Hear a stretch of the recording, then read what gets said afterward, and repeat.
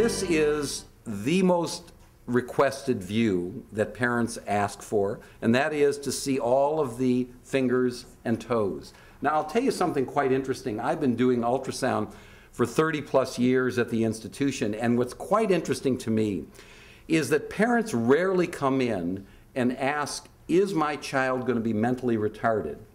Is the heart sticking out of the chest? Is the brain abnormal? They want to know if the fingers and toes are there, and I'm not sure why that is. But I think one explanation may be that perhaps parents think that the fetus starts developing in the center, and then it develops all the way out to the fingers and toes, and if it makes it to the fingers and toes, then everything else must be okay. Now, this is the third most requested view by parents.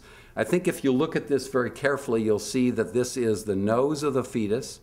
This is the upper lip and the lower lip and the alveolar ridge, and there's a little bit of the hand there. This scan was obtained looking for abnormalities such as a cleft lip or a cleft palate.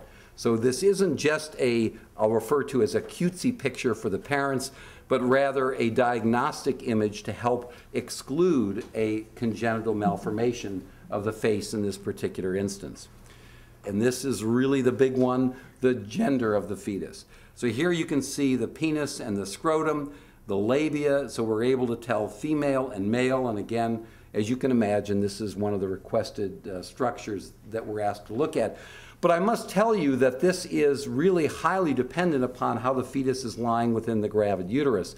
If the fetus is turned so that its back is up to us, well, that's great for looking at the spine, but that's not so good looking at the front of the fetus. So sometimes we really can't tell whether it's a boy or a girl.